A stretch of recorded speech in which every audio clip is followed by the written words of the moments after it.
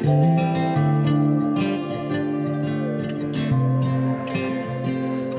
everyone say good day? Good day. That's the Australian way of saying hello. Welcome to the 16th Sakyadita conference here in Australia. Our very first time out of Asia. Yay! First of all, I'd like to acknowledge my elders past and present.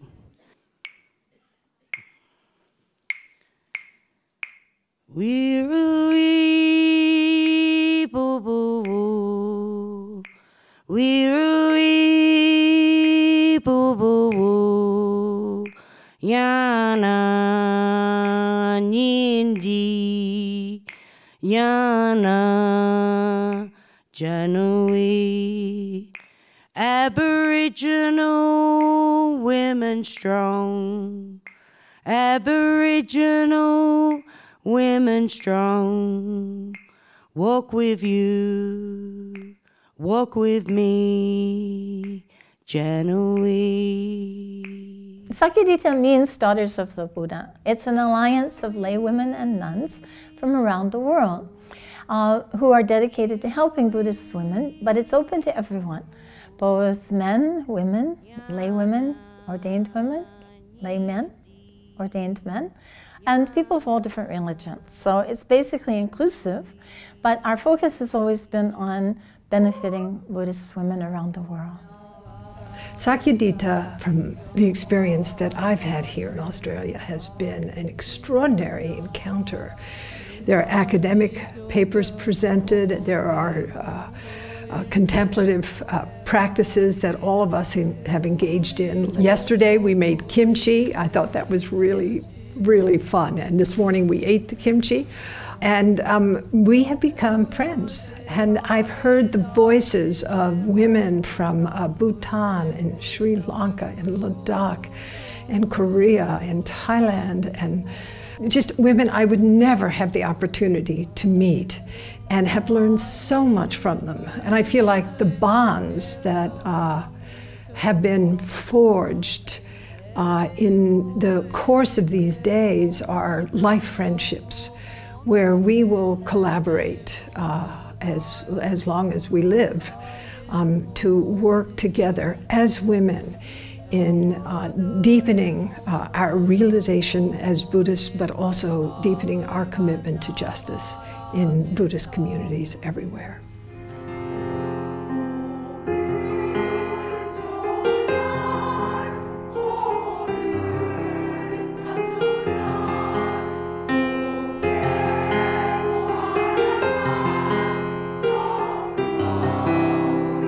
So Sakyadita is actually very unique because not only is it intended for women, but it is also totally non-sectarian. So we have Buddhists from all the Buddhist world, in Asia and in the West, monastics and lay women, and everybody comes together and recognizes that there's no, essentially there's no Hinayana, Mahayana, Vajrayana, we're all Buddhayana. We all have a common devotion to the Three Jewels. And when we get talking, we find that so much of our practice is really the same. Our basic view is very much the same. There really is not that much difference in all the traditions when you get down to it.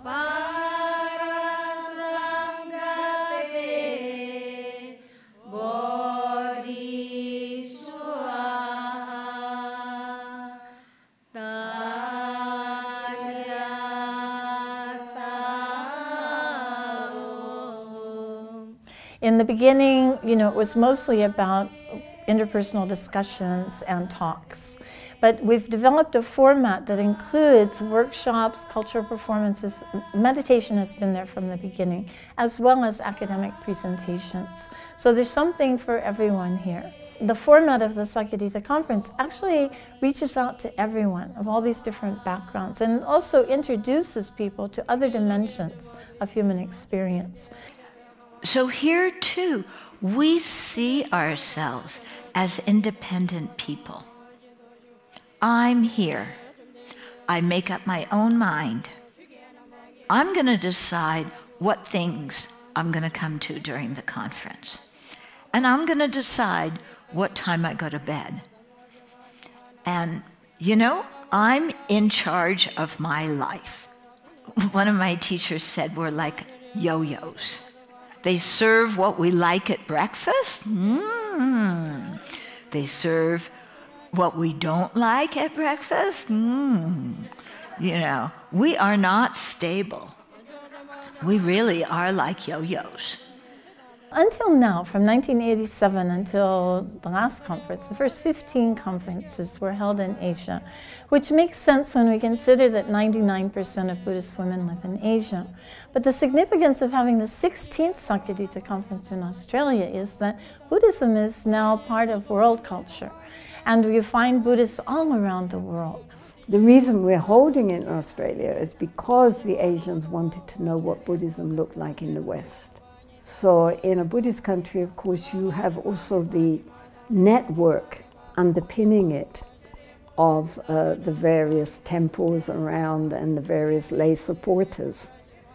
In Australia, we're one thing holding it in this rather fancy hotel. And also there is not the same kind of indigenous support which you would get if you were in a Buddhist country. So it's in that way very different.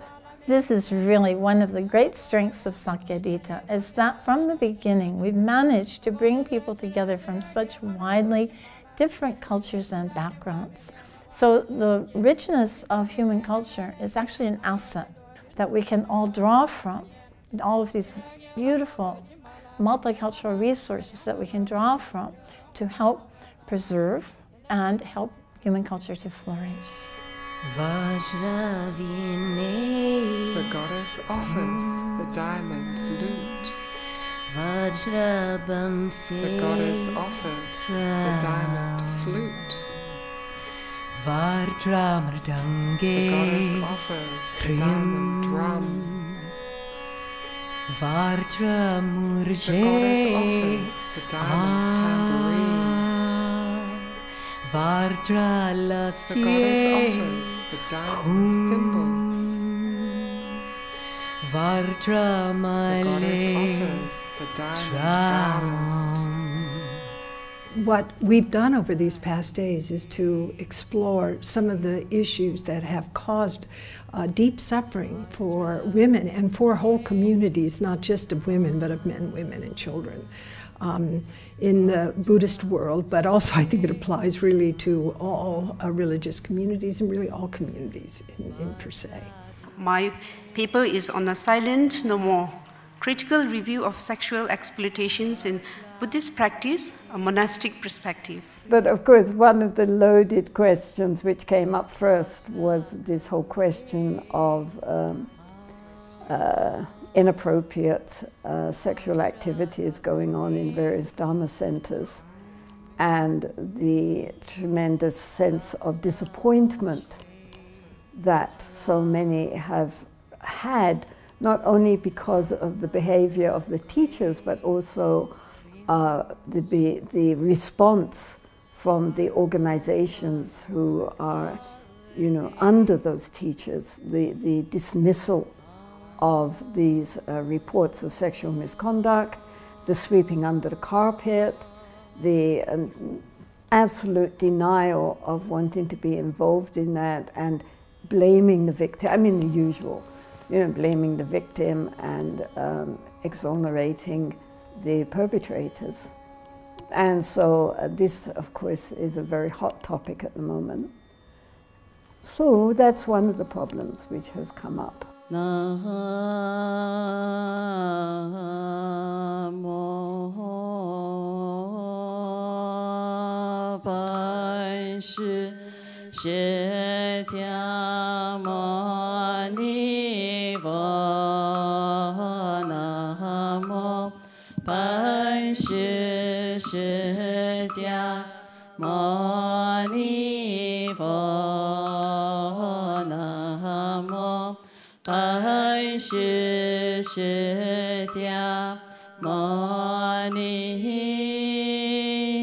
The topic for this conference has been, you know, these new horizons in Buddhism. We're in the 21st century now. How to preserve the traditions, not throwing out the baby with the bathwater, but at the same time moving into this new era, which is so challenging, and making use of this new era, making use of new technology, understanding of psychology, more interest in social outreach, and of course much more influence of the feminine, which is of course what this conference is about, is hearing the muted voice of the feminine. So this is a very important function for Sakyadita, that women have their voice.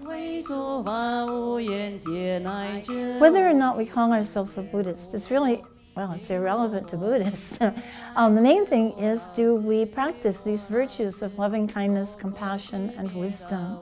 So what the Buddhist teachings have to offer is open to everyone, free of charge. I'm very happy to be here at Sakyadita. It's been inspiring, instructive, and I'm a convert.